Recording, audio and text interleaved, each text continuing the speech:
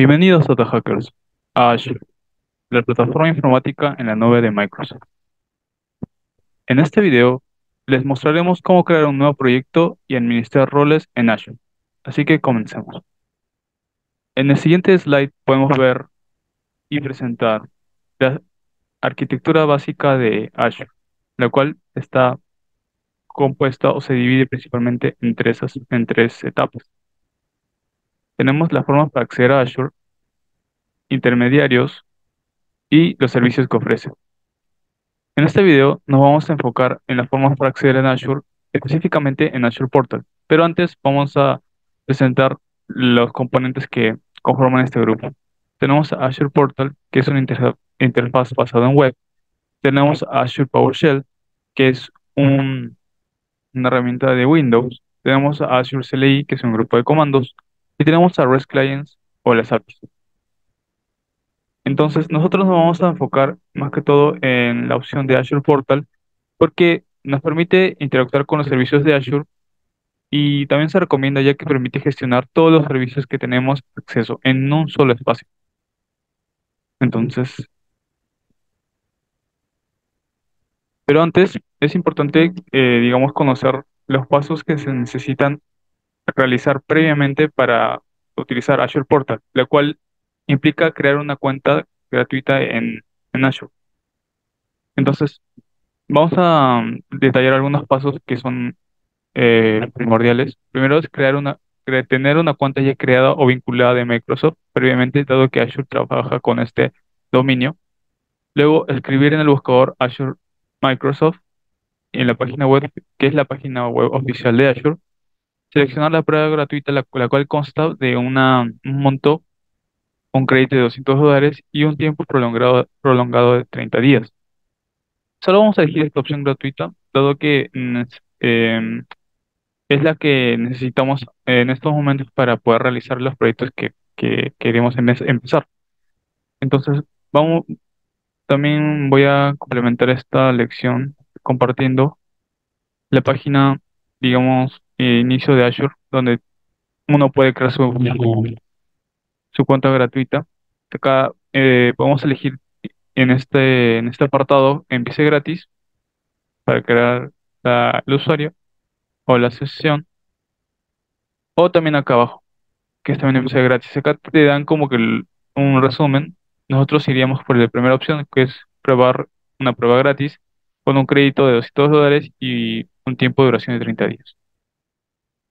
Ahora, luego de haber creado un usuario en el portal de Microsoft Azure, nosotros vamos a realizar el siguiente paso, que es uno de los ejes que tenemos en este video, que es la creación de proyectos con Azure Portal. Ok, vamos a ir para esto. Primero tenemos que dirigirnos a la interfaz de inicio de Azure Portal, que es el que estamos presentando en estos momentos. Entonces, para crear un proyecto, o también se le conoce en Azure Portal con la denominación de grupo de recursos, vamos a ir a la barra de desplazamiento de la izquierda con la opción de grupos de recursos, que está aquí. Damos clic, esperamos un ratito, y aquí tenemos grupos de recursos. En estos grupos de recursos podemos ver que ya tenemos creados como que una lista de proyectos y grupos de recursos previamente, pero para crear un grupo de recursos, un nuevo proyecto, vamos a elegir el botón más crear. Entonces vamos a esperar otro poco más. Aquí en más crear tenemos que, digamos, digitar cierta información necesaria, como la suscripción o el nombre del proyecto. Entonces, en la suscripción ya está como Azure Subscription One, entonces está por defecto, esto no lo vamos a cambiar. Y en el grupo de recursos, que también es obligatorio, vamos a poner el nombre del grupo de recursos proyecto. Vamos a poner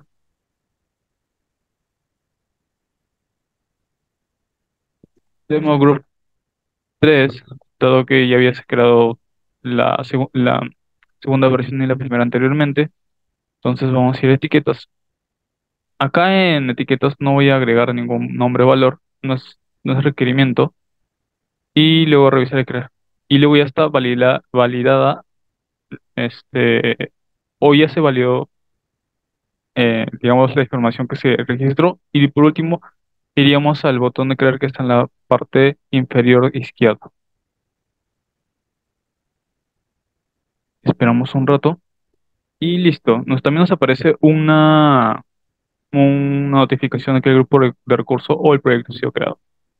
Cerramos esta notificación y vemos que acá tenemos al demo group 3. Ok. Y ya, tenemos creado nuestro proyecto o grupo de recursos en la plataforma de Azure Portal.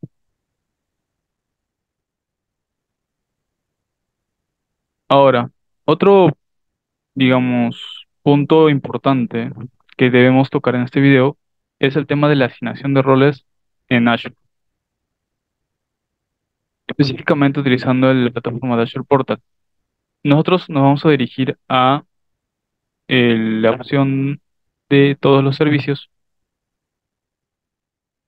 y aquí vamos a irnos a la opción de identidad o identity y primero vamos a ir a la opción de usuarios. Tenemos un rato y ya.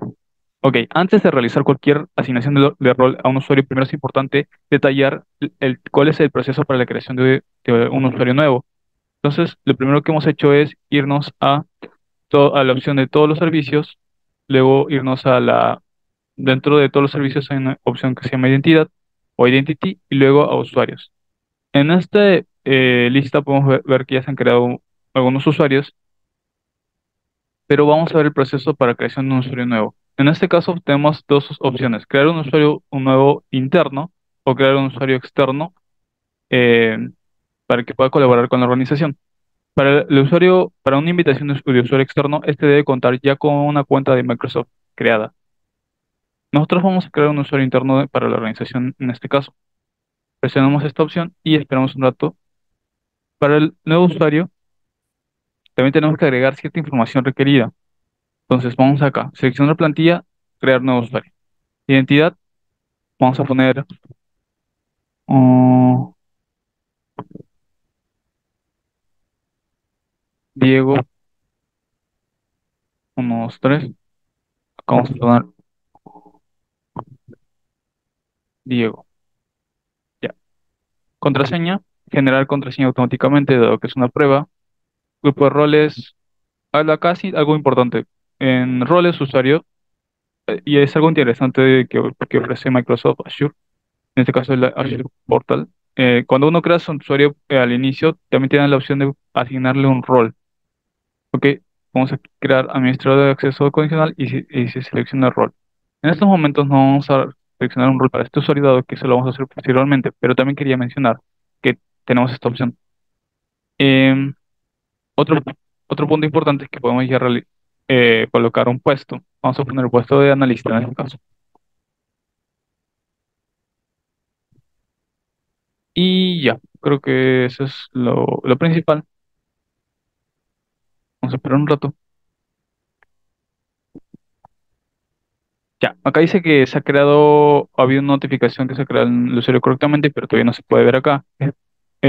Para esto, vamos a hacer refresh o actualizar la página y vamos a esperar un rato. Y seguramente va a aparecer el nuevo usuario creado. Ya, genial. Está Diego. Diego, este es el nuevo usuario creado. Entonces, este es el proceso para la creación de un usuario. Elegimos la opción de crear usuario interno, pero también se puede realizar con una invitación. Ahora, vamos a ir a la parte de asignación de roles al haber creado un usuario nuevo. Podemos ir para esto vamos a ir a la opción de todos los servicios nuevamente. El flujo es casi parecido a la creación de un usuario nuevo, pero con una ligera variante. Ahora vamos a verlo. Vamos a ir de nuevo a identidad o identity, pero ya no vamos a ir a la opción de usuario, sino vamos a ir a la opción de roles y administradores de Azure ID. En ese apartado vamos a ver que están todos los roles como un listado que ofrece Azure. Esperamos un rato a que cargue la lista de roles y acá tenemos. Por ejemplo,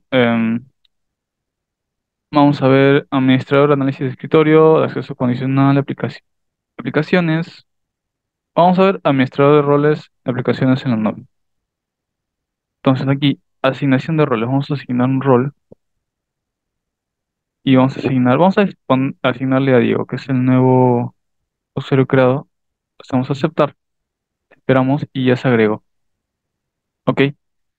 ¿Y cómo podemos saber esto? Vamos a regresar. Acá ya, seguramente Diego ya está asignado a este rol, entonces ¿cómo lo validamos? Ponemos otra vez administrador de aplicaciones de la nube y es el que está como asignado al nuevo usuario llamado Diego. Ok, entonces ya podemos ver que hay dos maneras de poder asignar al, un rol a un usuario.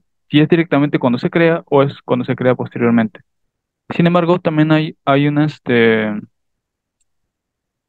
una, digamos, una forma de poder asignar un rol, pero ya no de forma libre, sino directamente dentro de un proyecto. Ok, entonces eso también tenemos que revisarlo en este video. Vamos a ir a grupo de recursos. Vamos a ir a la opción de grupo de recursos y aquí dentro de un proyecto vamos a ir al proyecto o grupo de recursos Demo Group 3 y en Demo Group 3 vamos a ir a la opción de control de acceso IAM. Acá la diferencia entre los casos anteriores es que en los casos anteriores se asignaba un rol a un usuario, pero no dentro de un proyecto. Pero en este caso estamos viendo la casuística de que dentro de un mismo proyecto se va a agregar este, un rol a los usuarios que se le agregue en el proyecto.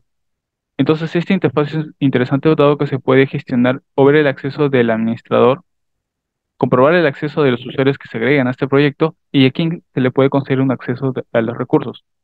Nosotros vamos a ir a agregar asignación de roles.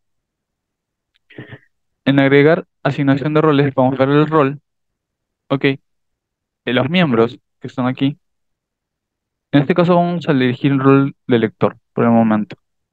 El rol de lector, usuario, grupo, entidad de servicio. Entonces vamos a agregar algún miembro. Entonces vamos a agregar quién. Ya, Diego. Vamos a ver acá, seleccionar. Ya, Diego, nombre, usuario tipo, rol lector, descripción no necesario. Ok, revisar y asignar. Ya, vamos a ver. Diego se está agregando en el grupo de lector como para Demo Group 3.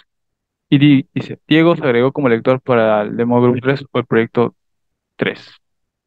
Ok, asignación de roles. Ya, tenemos acá lector y propietario que es digamos, el usuario que yo creé como inicial, que es como que el administrador o el usuario primario.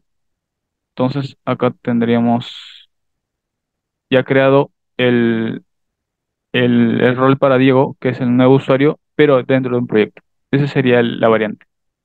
Así que, bueno, hasta aquí quedaría el video de creación de proyectos y gestión de roles en Azure. Espero que les haya sido de su agrado y hayan aprendido un poquito sobre estos tipos de gestiones en Azure Portal.